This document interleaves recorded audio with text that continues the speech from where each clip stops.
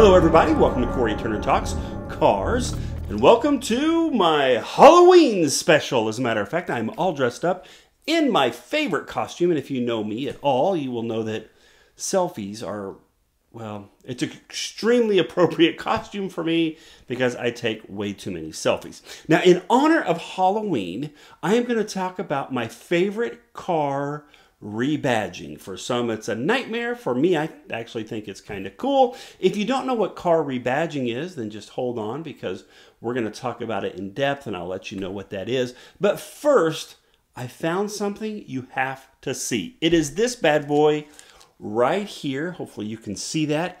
It is a Snickers bar. Now, what's special about a Snickers bar? Take a closer look. This is a pecan Snickers bar. That's right. It is made with Texas pecans.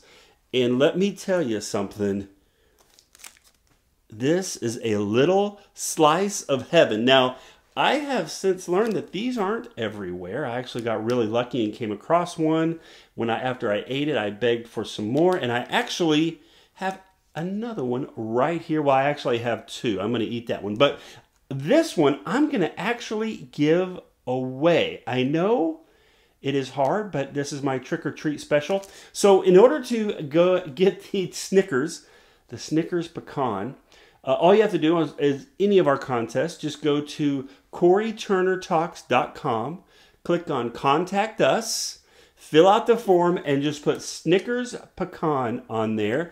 And I will enter you into the drawing. We're going to do the drawing here in the next few days because we want to give this bad boy away, because I'm going to tell you right now, if it's sitting around my house too long, I'm going to eat it. I can't explain to you how good this thing is. It is absolutely amazing. Texas pecans, caramel, and milk chocolate. It is a Snickers bar. Now, I do love the original Snickers. There are many times where that is my lunch. That's how I get through the day. But I'll tell you what, if you have a chance to have a Texas pecan, Snickers pecan, you've got to grab hold of one of those. Those are a bad boy. So be sure to enter the drawing. Go to CoryTurnerTalks.com, click on Contact Us, fill out the form with your information, and put Snickers Pecan in the subject line or anywhere there in it, and we'll enter you into the drawing. We'll do that here in the next few days. We'll give that bad boy away. Okay, so I said that this Halloween special is all about car rebadging. So what is car rebadging? That is when a brand, right, takes a car from another brand, adds their logos on it, their decals, sometimes does some body modifications, maybe some other modifications, and then sells it as their own. Now, this goes way back, even back to the Nash and Ajax days. Okay, that may be too far back. Let's go a little bit for some of us. Let's think about GM. GM is really, truly notorious for this. When they decided to bring back the GTO for the Pontiac brand, well, that was a Holden, right, out of Australia, right? So that was a rebadging. Pretty much every car that Saturn put out in its final few years of existence was a rebadge from somebody else, right? So it's a matter of maybe this manufacturer, you know, maybe they have a gap in their lineup. Maybe they have an economy car. Maybe they have the big family sedan, but they don't have that, maybe that kind of sports sedan in the middle. So instead of spending the millions and millions and millions, okay, hundreds and hundreds of millions of dollars to develop a car to fit that niche, they just will rebrand a car from somebody else, and then they will call it their own, right? So there is one rebadging in particular that some call a nightmare, which makes it appropriate for Halloween. I actually think it's pretty cool, and I would get one. And it was done by our friends at Aston Martin. All right, so what? Aston Martin did a rebadge? Okay, so let's talk about the why. Okay, so it was 2010. We're coming kind of out of the depression, as you will, right? The economic downturn that started in 2008. People weren't able to spend possibly as much money on the big V8s and the big V12s. So Aston Martin decided that there was a need for a smaller car. Okay, that was the public press release. Here's what was really going on. They were in trouble because they were not meeting the CO2 emissions that were required by the government. So they needed to find a car that was going to be much more, environmentally friendly and help them kind of get back in line and offset the you know, the V8s and the V12s and the big bad boys that we know Aston Martin for. So what car did they go out to get? They got this. And what is this? This is a Toyota IQ. Now, if you're here in the United States, we also would know it as a Scion, right? But the IQ. Now, here's what's crazy. When you look at the IQ, most people immediately think smart car, and all the dimensions are close. Where the smart car was a two-seater, the IQ is a four-seater. Don't even ask me how that happens, but there are 4 seats in it. Tons of airbags, right, for safety. But it's also a 4-cylinder where the smart car was not, right? So, okay, so we have this Toyota IQ, and how can you even call that an Aston Martin? What could you possibly do to that car to feel right in putting that badge on it? Now, many people say they never should have put the badge on it. I'm like, yeah, it's kind of cool. It's kind of the poor man's Aston Martin, right? This is what they did. It came out looking like this. Okay, so let's talk about this car for a second or two. Okay, so it's a 1.3 liter inline 4, makes 97 horsepower. So we're not talking about you know, any crazy power, but we are talking about a car that's doing like 58, 59 miles per gallon. So it's definitely doing what they wanted for the economy and offset the V8s and the V12s that we normally know for that. Now, of course, they put their own the Aston Martin badges on there. They did that, of course. They did you can check out what they did at the hood. They put those very aggressive scoops there and vents on the hood. They put on the big aluminum grill on the front. They did different LED lights in the back. They redid the sides.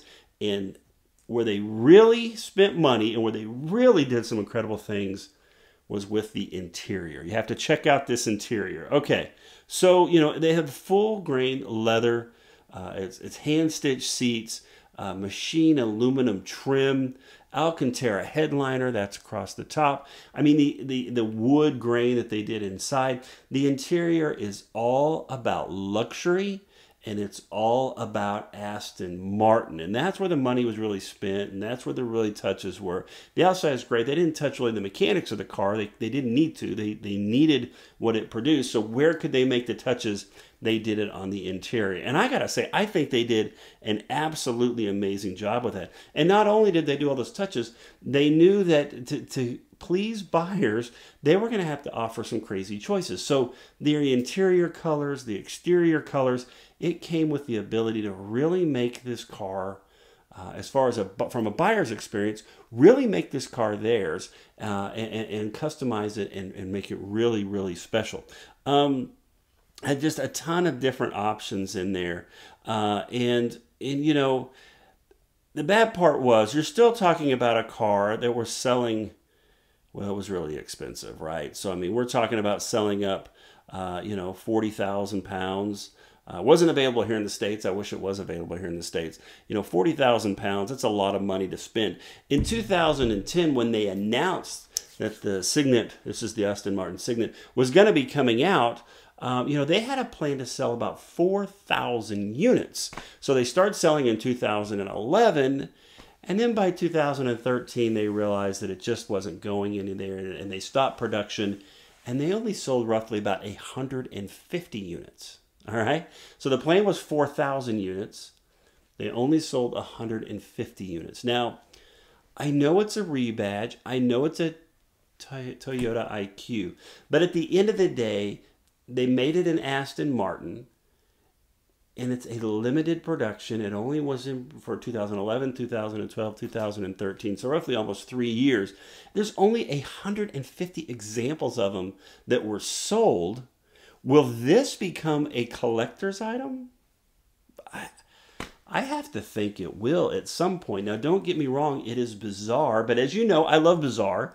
If it's small, weird, a fingerprint, you know, something different, something out of the norm, I am all about it. I wish I could get my hands on one of these. I would first love to see exactly the interior. When you look at the pictures of the interior, I feel like you can actually just smell that leather, smell how that new car smell. I mean, it just looks that sharp to me. I would love to get my hands on one. I know when I start driving, I'm driving an IQ. I'm going to have the performance of it, the handling of it, the experience of it. But at the end of the day, you're owning an Aston Martin, which is pretty darn Cool. So, have you seen one of these? Have you been around a Cygnet, an Aston Martin Cygnet? If so, leave me a comment. Please let me know. Is it as impressive? The interior is impressive as from the pictures. I understand it's small, and a Toyota, but did they do a good job in at least trying to make it as close to an Aston Martin as possible? Leave that in the message. Don't forget, it is time to win something you can't just go pick up everywhere. At least that's what I'm finding out. A Snickers Pecan. This thing is fantastic. All you have to do is go to CoryTurnerTalks.com, click on Contact Us, fill out the information there, and put Snickers Pecan somewhere on that form and send it our way. Remember to like, comment, and share. Please subscribe to our YouTube channel. Let's talk about cars tomorrow.